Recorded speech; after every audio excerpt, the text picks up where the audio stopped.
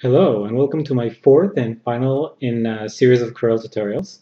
And today I'd like to show you a tool related to Corel, which is called to CorelDraw, which is called Corel Connect. So I'm just gonna run this tool using this link here in the application. And while it loads, I can tell you that what Corel Connect does, it lets me pull in content from my computer or from other places on the internet so that I could use it on my projects. So here, it just finished loading. So let me just very quickly resize it so we can see the whole thing. Okay, so a quick overview of Corel Connect.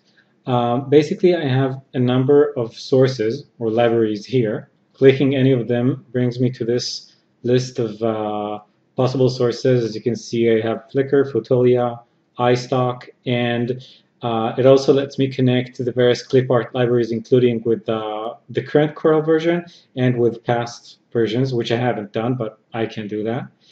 And Connect is basically a search engine.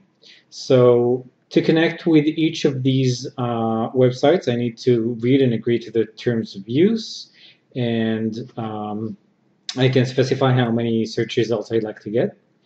And I can also search my computer locally, so I can just pick and choose any of the folders I'd like to include. Right now, I don't want to include any, but I can check these. And of course, I can also drill deeper into my system and select any folder arbitrarily. And at the bottom, we can see the tray, which currently shows results of previous searches I've done, like a previous search actually. But now let's see how the search works for, I don't know, cat. Let's say I'd like to see images of cats. So I'm just going to search for cat very quickly. Now, the Flickr results tend to be iffy. They're not all spot on. But I've noticed that I do have quite a few cats here that I could use. And let's say I'd like to use this one or maybe this image. And then I scroll down. And the Fotolia photos are usually much more accurate. So wow, this tiger is very nice. I might want to use that. And oh, here's a vector. That's great. By the way, you can filter by content type here up top. So let's say I don't want any fonts. So I disable that and I get all the results without any fonts. And last but not least, iStock. So let me just grab this palette here because it's nicely vectorized, and maybe this one too.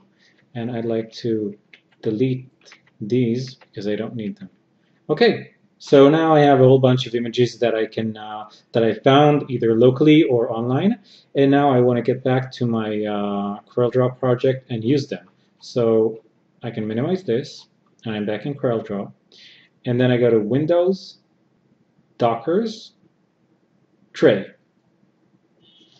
and this is it. This is exactly the same tray that I had in the in Corel Connect, and I didn't have to save it or load it or anything like that. It's just there and it works, which is very nice. And whenever I mouse over each image, I get a tooltip with a slightly bigger version of it.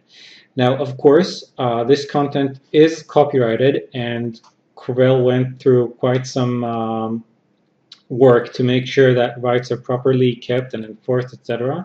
So let's say I were to use this image. I can simply drag it into my project and drop it here. And then I get a comp restrictions dialog, which lets me know that the image may be subjected to copyright or user restrictions, and leads me to an exact link for the image itself. So I can check rights or clear the use or buy it, etc. So it's very, very clear that this image is not authorized for use, but I can still put it into my project so I can check the composition, etc.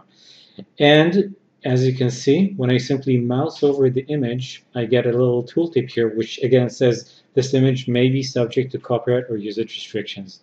And this is, of course, the low-res image. But anyway, this is a very handy tool because it lets me pull the images from various sources directly into my project. And even if they're low-res copies, I can compose my project and create the artwork I want, and then once I'm sure that is what I want, I can go and buy those images and swap them for the full resolution images. So that's what Corel Connect does, and that's a new feature in CorelDraw X5. Thank you for watching.